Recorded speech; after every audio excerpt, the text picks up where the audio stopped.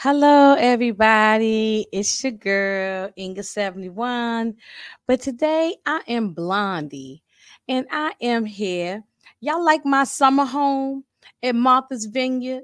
Look, the beach out there and the nice sand. It's just beautiful. It's just beautiful. I am so happy to be here at Martha's Vineyard, and the weather is warm and it's just beautiful. So y'all have to come and visit my place, and open up in the Cape, Martha's Vineyard. So since it's Martha's Vineyard in the summertime, I have to have the blonde for the summer. So I gotta change up on y'all sometimes. But anyway, I'm here to talk about uh this show on Bravo called Summer House Martha's Vineyard. This is the second season. The first season was very entertaining, but now we're at season two. And so I'm going to talk about episodes 1 and 2 right now. Just a little brief summary. Won't be up here long. Just giving my quick thoughts about the episode. Um, so on episode 1, which is called Old Vineyard, New Drama, the crew is back together and ready for another summer full of fun and sun on the vineyard. But a dark cloud looms over. A dark cloud looms over a lot of relationships on this show. I mean, it's everybody got problems. Everybody got some issues. And I'm gonna go over a couple of things about the characters, so you'll know who I'm talking about when I speak about them. So let me see if I have some photos here. Your girl is trying to do her best to get the presentation together, but so just bear with your girl. Let me see here. What's the best way to do this? Okay. So on my first slide here, I have Jasmine. Um, yeah, Jasmine. And I have to get names correct. I'm horrible at the names, but it's Jasmine and her husband. I believe it's Cyrus or something. His name is. And sorry if I'm wrong, but anyway, her husband, I did not like him. He's not here on this particular season. He was on season 1, and I thought he treated his wife like garbage. I didn't like the way he spoke with her. I thought he was trash, And but this season he's not here. I thought maybe he wasn't there because they got a divorce, and I sure would have been happy if she had reported that they was getting a divorce, but instead she says that he got deployed because he's in the I guess the reserves, I believe, and he got deployed overseas. So she's at the summer house with all her friends without her husband. And to be honest with you, I am so glad not to see him because he pissed me off during season 1. He was just rude and disrespectful in the way he yelled and talked down to his wife. And I mean, but yeah, I ain't gonna spend no time on him because he is a clown. So, and we won't see him because he's away serving his time in the military. Um, and so there's another picture of them. Okay. And that's also Jasmine again. Okay, and here we have Amir. He's one of the castmates, of friends of everyone. Um, believe her name is Bria, I think it is. And this is Jordan. Uh, this is, let me see, what is her name? Little chat, I can't remember everybody's name, but she, Shanice, I believe her name is. Okay. This is not Preston, it's yes, Preston. I'm sorry. His name is Preston. And let's see. This gentleman here, his name is Let's see. Oh, I can't remember his name right offhand. And this is a new uh castmate. Her name is Noelle. Uh this is Summer. This is Alex. Okay. I believe his name is Nick. I believe his Nick. Okay. I think I got everybody right. So uh but y'all can look it up. But just watch the show. But anyway, um so on the first episode, um the first episode of season 2, and they said the crew's back together and ready for another summer full of fun and sun. But a dark cloud forms over Jasmine. Let me go back to Jasmine. Dark cloud looms over Jasmine and Jordan, and this is Jordan and their friendship.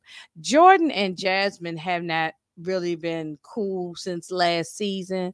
There was issues with um Jordan right here had issues with Jasmine's husband, and it was a whole just lot of issues, and so they just sort of fell off from each other. So they hadn't been really friends. So they trying to, I guess, repair their friendship.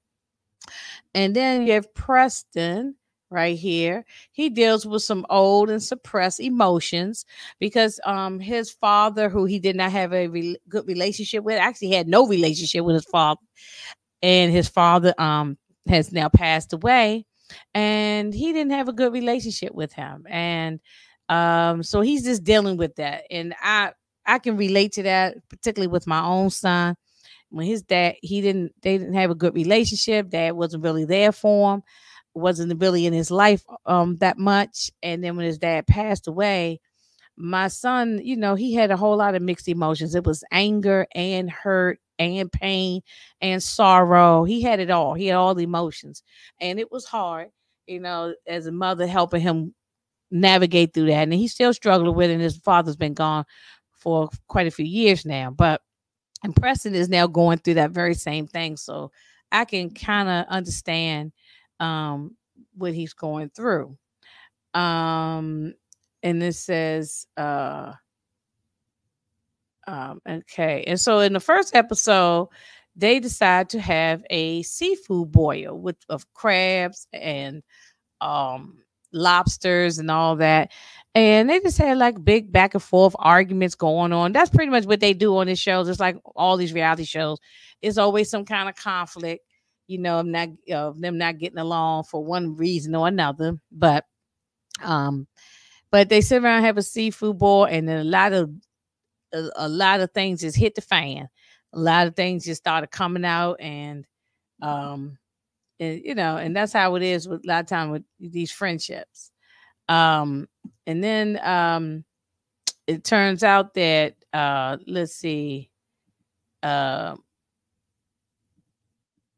let me see, what's her name right here? Summer and Alex, they had apparently hooked up, and we didn't see that because they said it happened when they was in New York.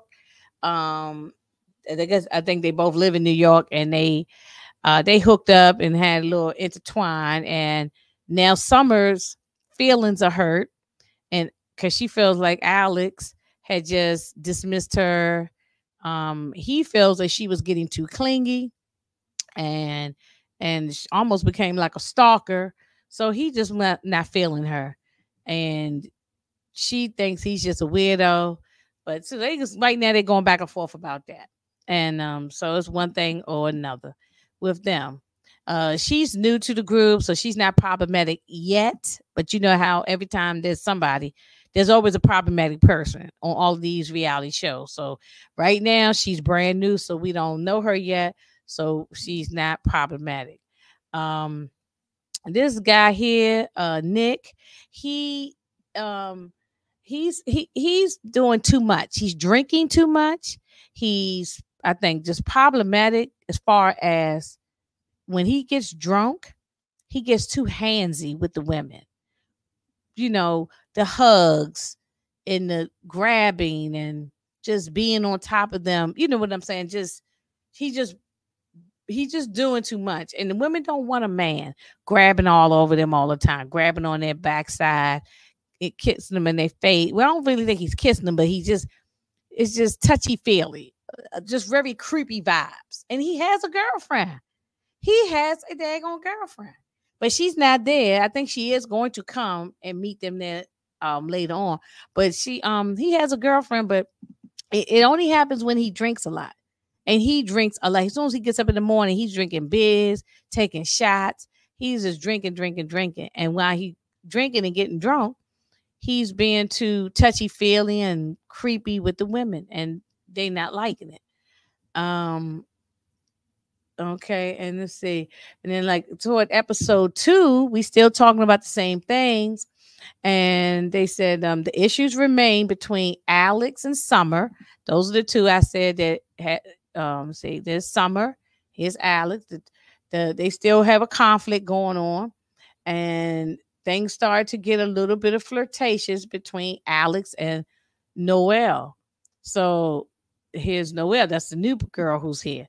So Alex and Noelle, I guess they're gonna start being, flirting with each other. But I believe that she's gonna see through Alex that he's a BS artist and gaslighter, and she's gonna see he's trash. So it's all gonna come out. But she's new, so she don't know yet.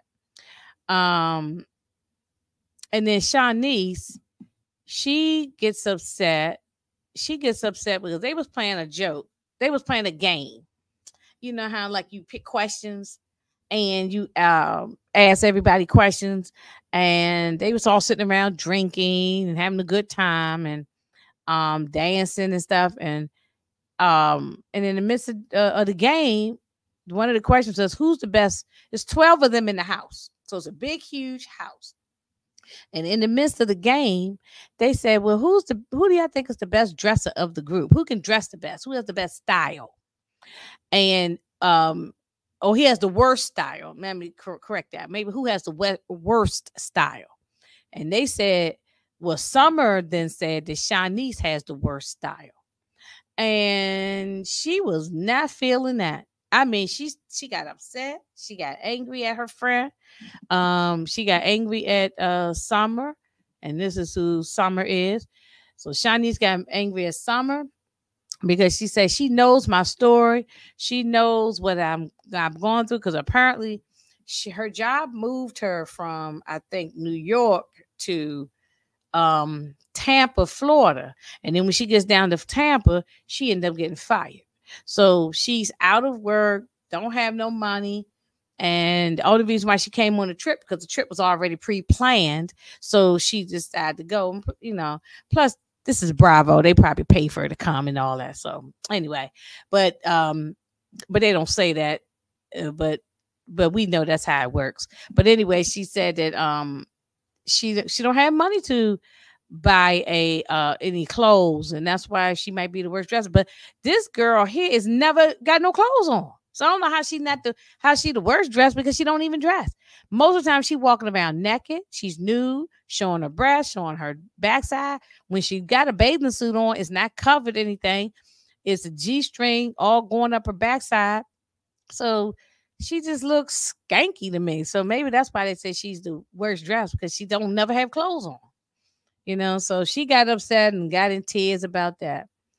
And then, okay, so it said, as far as Nick is concerned, they were everyone's going at Nick because he's just a little too friendly.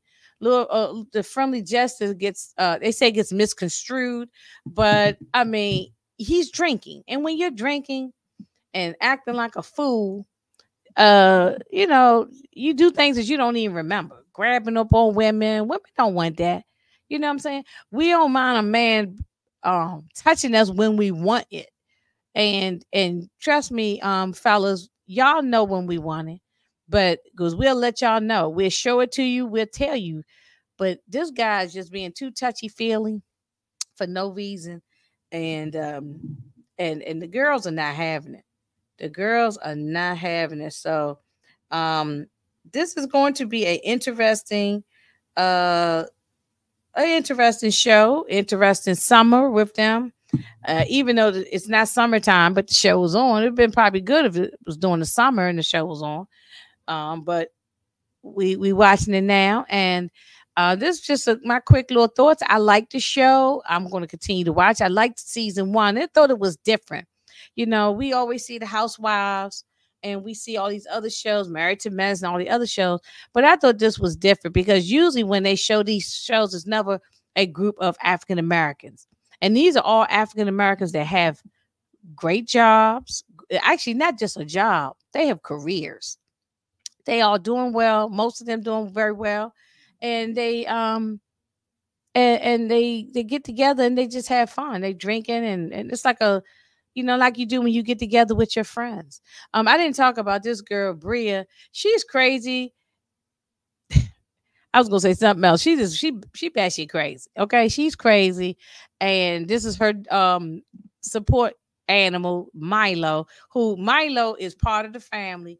The season one, he got on everybody's last nerve, because they wasn't expecting her to show up with a dog, but now they used to him now. So um, and he might be a little more well trained than he was in season one.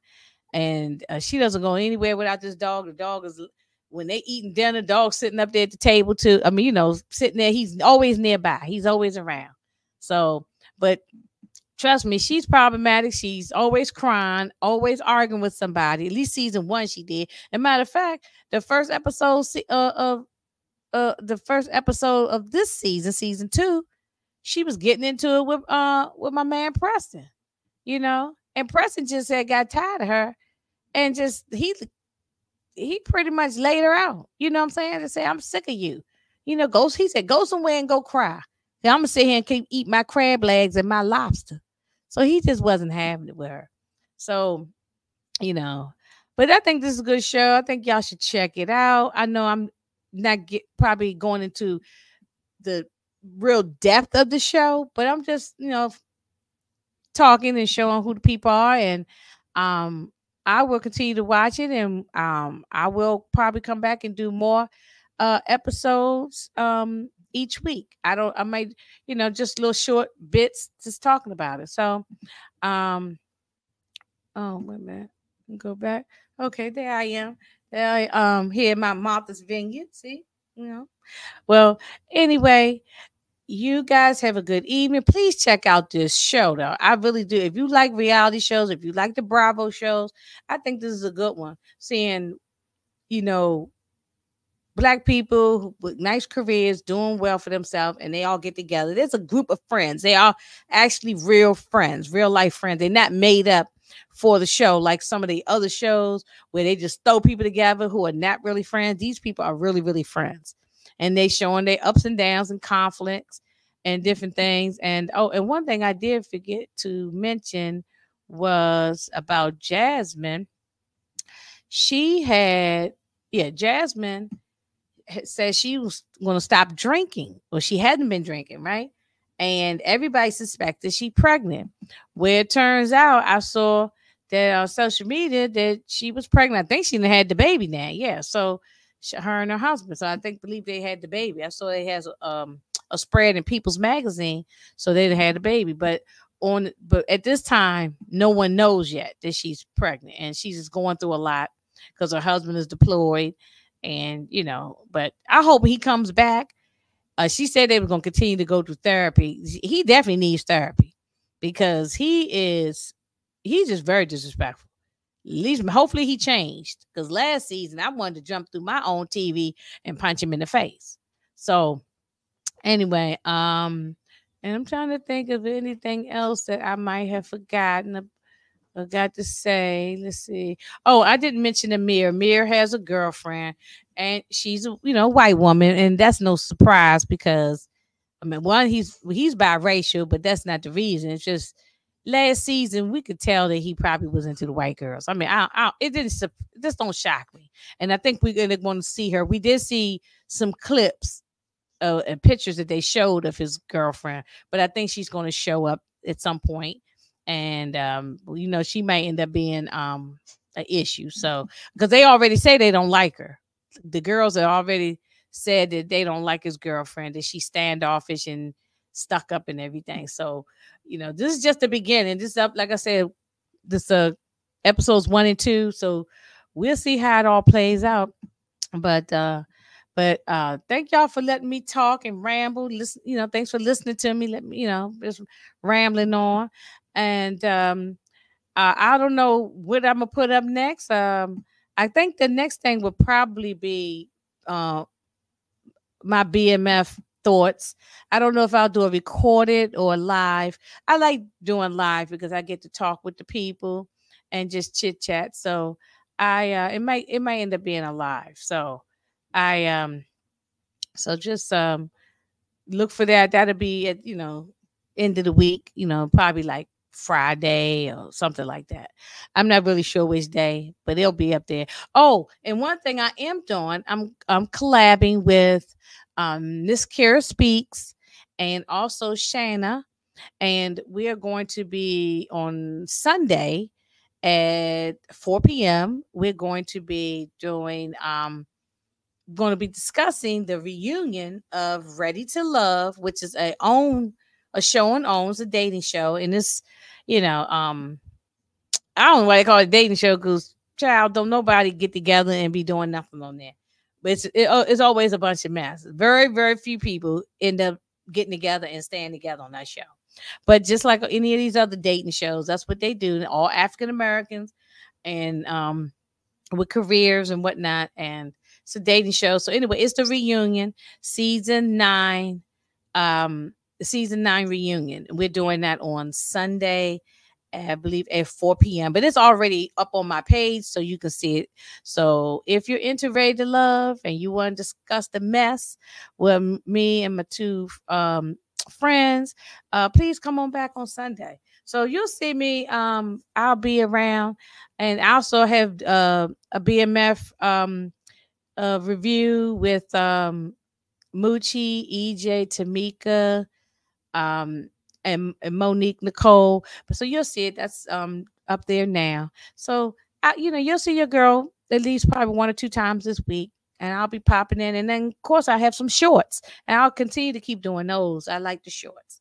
So anyway, y'all have a good night. Your girl's gonna get some rest. I am tired. And because I got a long day at work tomorrow. Y'all have a good one. Bye.